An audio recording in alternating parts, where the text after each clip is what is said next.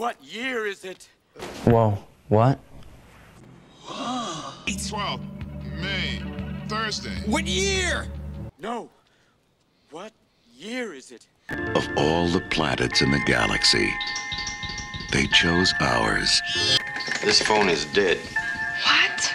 Getting bigger! Critters.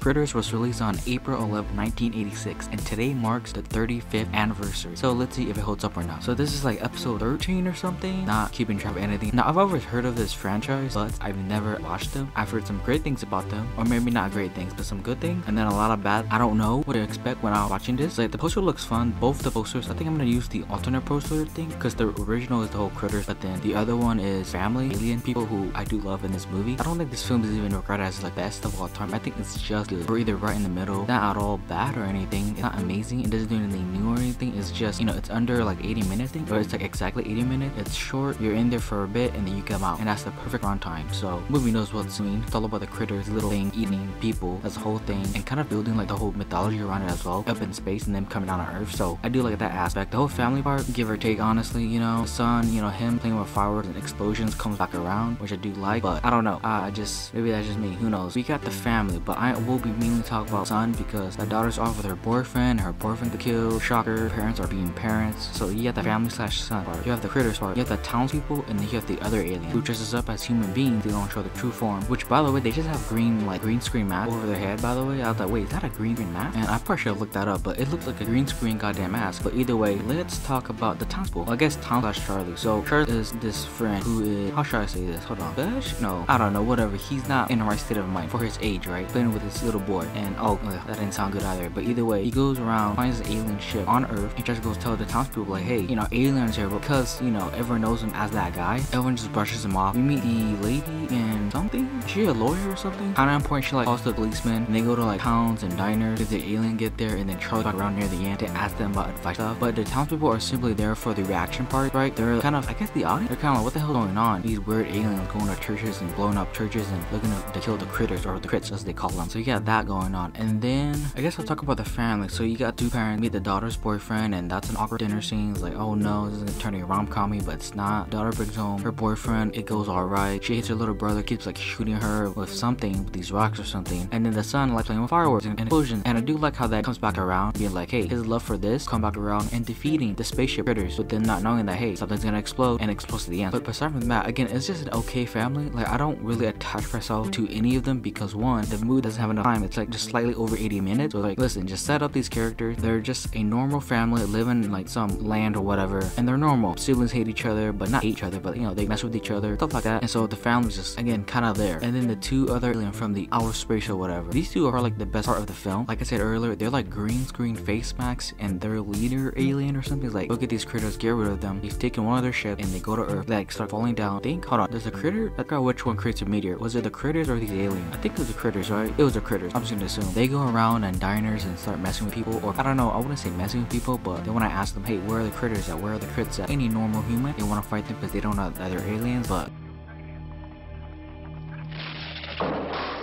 these aliens don't want none of their shit, and it's just a fun time. They're the best parts. It's like a fish out of water, but the humans just kind of like, what the heck? And it's just a lot of fun, them figuring out these strong ass people. And then the critters. Now I do like the look of them. They're just furry furballs that like roll really fast and can shoot dart hairs and bite you really fast and eat your blood and eat you. I do like that part. Them having their own language and talking was funny for the first time, but then kind of got old. I was like, oh no, if I'd ever decide to watch this series for like 31 days of horror, it's gonna be rough. It's gonna be really rough. They're gonna have this language talk and it's gonna be kind of played over. I'm assuming there's gonna be one movie where they're like talking throughout the whole movie. I'm not gonna be looking forward to that, but for this film, it worked. The film also credits practical effects, and I didn't notice any of them because I was watching this when I was sleeping. Another one of those situations. Most of them look pretty decent, not amazing, but